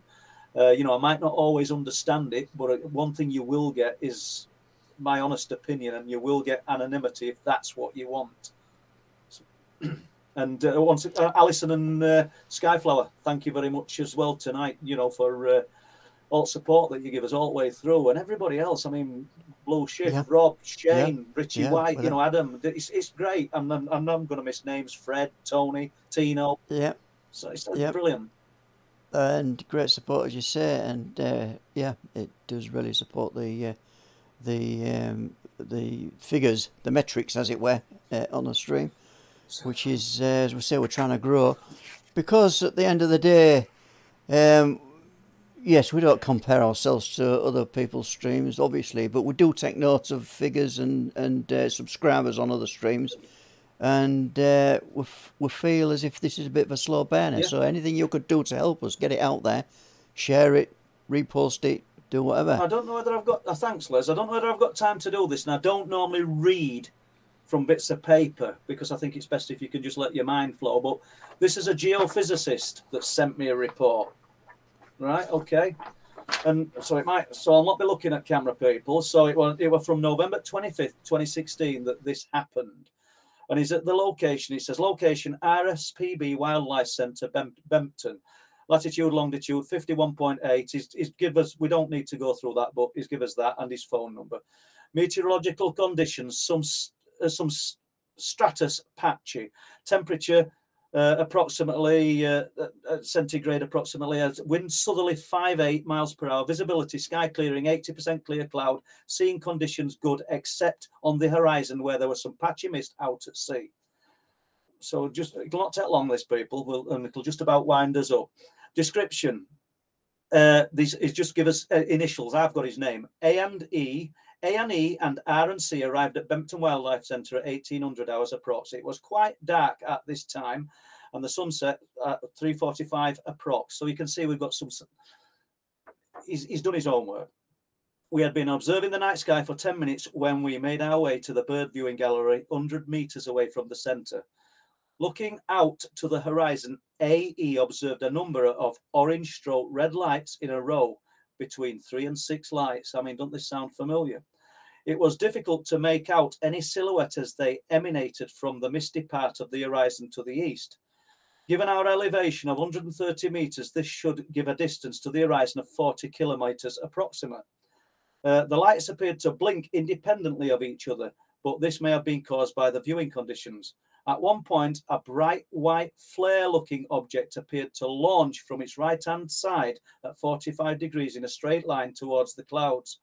I lost contact with it in less than 1 second. It moved very quickly. The flashing object then appeared to lift to its left-hand side and rise at a 45-degree angle. And it lifted for approximately 500 feet for 10 seconds, approximately. Again, then resuming to its previous position. All visual contact was then lost after approximately 10 minutes. There was no noise during this contact. Now, I know it don't make him a better observer, but it just shows the caliber of people that are reporting things that have found something that just don't quite fit the norm. So geophysicist. So I just find it fascinating, people. The more the merrier. Just keep firing the information at us. So we look like we're just about on time, and I'd just like to say thank you very much to everybody who's come to listen to us tonight. I hope you enjoyed Ken. I hope you've enjoyed this last hour of me rambling on and Les firing a few questions at me. And as far as I'm concerned, good night. I've got to say thanks for all the questions. Knowledgeable audience again, Paul, I always say. And intelligent questions, as always. So we've got to thank Scar for doing the moderating tonight. And we've got to thank Ken, obviously, for coming on as a guest in the first hour. Who we got on next week, Paul? I wish I knew. Seriously. I knew you'd say that. Yeah, we've not got anybody lined up yet, have we? We haven't, but no doubt we will. And if we don't, I'll make sure I've got enough information to share. And here's the thing then, people.